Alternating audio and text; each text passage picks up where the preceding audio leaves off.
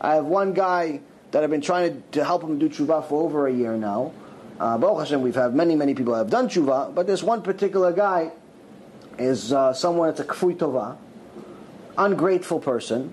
And, I sent him a package, sent him CDs, introduced him to this, answered 1.5 million questions. And he decides that he's going to start criticizing my lectures publicly. He's going to start criticizing my lectures, write his little comments. In his opinion, he's too hard, he's too harsh, he's too this, he's too that. Like I made the rules. Like Hashem asked me, hey, Yaron, what do you think of Shabbat? Which kind of punishment we should give? Oh, Avodah, okay, we're going to write that in the Torah. What else do you think we should do? Okay, no, okay, we're going to write that too. He asked me, it's my permission.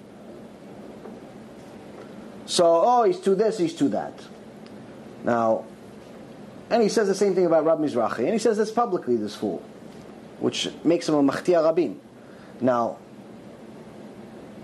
he sent me this clip of another rabbi that I know, and he says, listen, he's saying that you shouldn't be aggressive with people. Maybe he's talking about you and Rav Mizrahi. And I said, instead of answering in the way that my anger wanted to answer him, you kfui tova, you this, you that, and my anger wanted to answer him and give it to him on his head. I suppose the emails and this and that. So I said to him, you know what? Let me ask you something. You keep Shabbat? No. It's hard for me. Okay. Keep kosher? Whenever I get a chance. You lay tefillin? Oh no, I don't own them. I don't own tefillin, he tells me. I said, what mitzvah do you keep? Oh, I'm nice to people. Okay, we'll send you a cookie. Fine. He says, okay, so I'm trying to find out what classifies you as a professional, as an expert criticizer on Kiruv or Judaism when you don't do either one of them.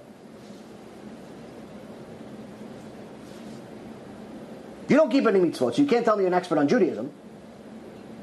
You don't know anything about it. You're still violating Shabbat as a Jew. Obviously you don't know anything about Judaism. No one that actually knows and believes violates. Some people know and don't believe, so they violate. But the rest of the people, the vast majority of the public, violates only because they don't know. Miskinim. So we have to teach them. So this guy says that he's going to tell me how to do my lectures, how to do kiruv, how to help people do tshuva, which Baruch Hashem, there's new people doing tshuva every single day. We have a news just yesterday, a young kid was an atheist, maybe 4 or 5 months ago. Baruch Hashem just started going to yeshiva. From atheist 4 months ago, Baruch Hashem going to yeshiva today. Same Torah that you're reading. You say it, you'll do the same thing. It has nothing to do with me. But it's the right way. It's the full Torah or part of the Torah. Part of the Torah doesn't work. Whole Torah works. So I tell him, how are you criticizing me and you don't do anything? Do you make anybody do tshuva? You don't do tshuva yourself. You can tell somebody how to do it. Not that I'm an expert, but what are you doing to make yourself think that you're that way? And that's the thing that people fail to understand. They have such a big yetzara that if you go to a doctor, and the doctor's going to tell you, listen, I see this is the diagnosis that you have. I think you need to do this 1, 2, 3 procedures. You're going to tell him, listen, doctor, I don't know. You know what? The second procedure, I don't agree with. I think you should go from the aorta into the...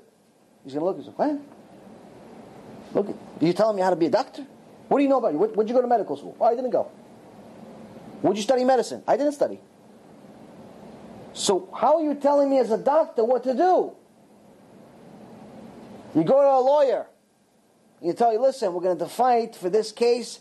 You're going to win these first 3 cases. The 4th case you're going to lose because we're going to do this. And this law is this and this law is that. He tells you the whole report. He says, no, you know what? I don't think you're fighting the right way. I think we should fight for the 4th one and not the other 3. And I think this is illegal and that's legal. He goes, you know anything about law? Are you a lawyer? No. Do you study law? No.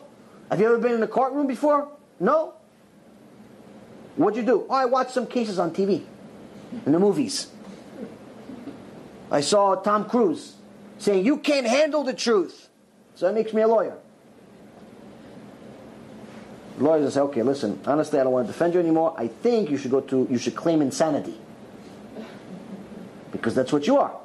You have a thing on your shoulder. Bakama say the doctor to believe what the patient say without making his own research. It's neglect. Right. So with law, with medicine, with everything else, people, they don't go into the doctor's office and tell him that. They don't go into the lawyer's office and tell him that. Why? Because they're paying him $900 an hour to tell him what he's telling them.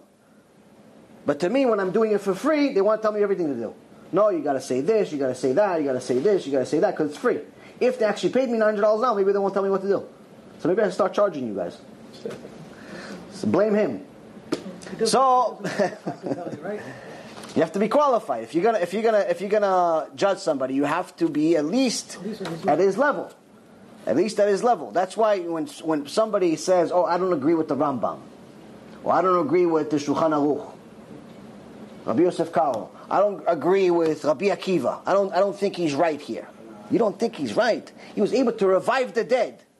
You think your opinion matters, Bichlal?